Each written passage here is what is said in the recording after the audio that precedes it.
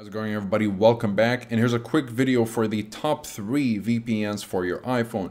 You've got Express, Nord, and Surfshark. If you guys are interested in any of them, by the way, you'll find links to pricing discounts as well as full reviews in the description down below. So let's get through with these VPNs. They all have the kill switch, split tunneling, and plenty of servers at your disposal. And of course, the kill switch will pretty much kill your internet connection when the VPN disconnects unexpectedly. And this will make sure that you're only going to be accessing the internet while you're secured by the VPN, preventing any leaks. And split tunneling will allow you to choose the applications that go through the VPN and which don't go through the VPN. So it's a very useful feature, and it's available in all these VPNs. It really depends on what you're looking for out of these VPNs.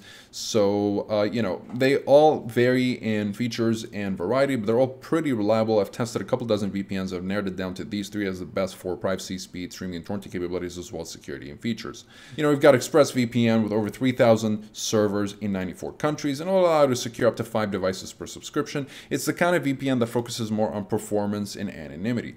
NordVPN has over 5,400 servers in 60 countries, and it will allow you to secure up to 6 devices per subscription. It's the type of VPN that gives you a whole bunch of bonus features, and it mainly focuses honestly on performance and has a really high degree of security and anonymity to it. It's one of the most well-rounded VPNs considering the pricing. And if you're looking for the best budget VPN that gets the job done at the cheapest possible cost, you've got Surfshark with over 3,200 servers in 65 countries.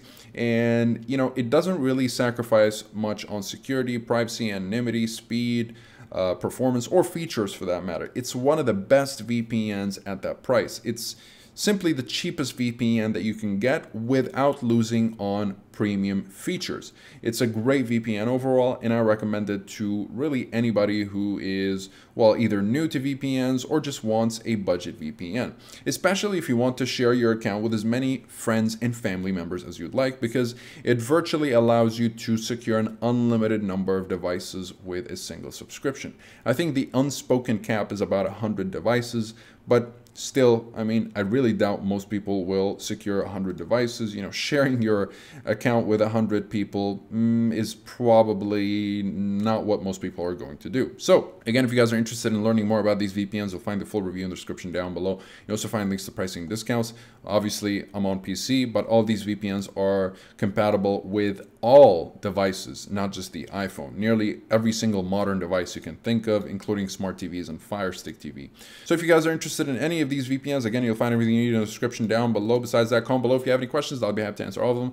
Like and subscribe if you'd like to support the channel and stay up to date with everything VPNs and cybersecurity. Thank you guys very much for watching, and I'll see you in the next one. Have a wonderful day.